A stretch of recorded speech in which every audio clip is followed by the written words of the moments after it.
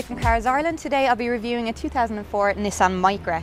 This model here ran from 2003 to 2010, and the sheer number of them on Irish roads is a testament to what a great little car the Micra is. Now, its looks might be unashamedly cute, but don't let that fool you, because this is one small car with a lot of substance underneath.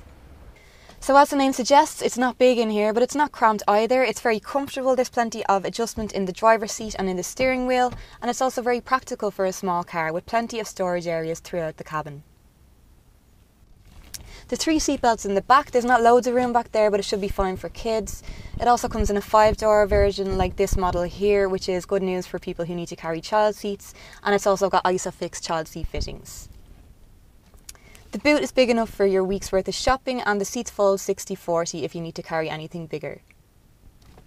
This is the 1-litre entry-level Vizia model. It's also available in a 1.2 and a 1.4. They brought out a 1.6 in 2008, and there's also a 1.5 diesel version.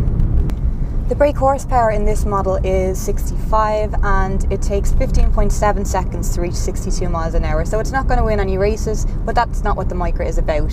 What it is, though, is very agile. The steering is really light and accurate. It'd be perfect for driving through town and weaving in and out through traffic. I've never driven a car easier to park than the Micra. It's just that responsive. I feel like I could drive it through the eye of a needle. Running costs are good. It's very, very light on fuel, as you would expect from a 1-litre engine. This one averages 49 mpg.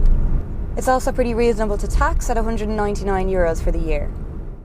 Nissan also made safety a priority with this generation of Micra. All models come with 6 airbags and ESP stability control as standard, and it scored 4 out of 5 stars on the NCAP safety rating. Reliability shouldn't be an issue either. There's very few known problems with this model.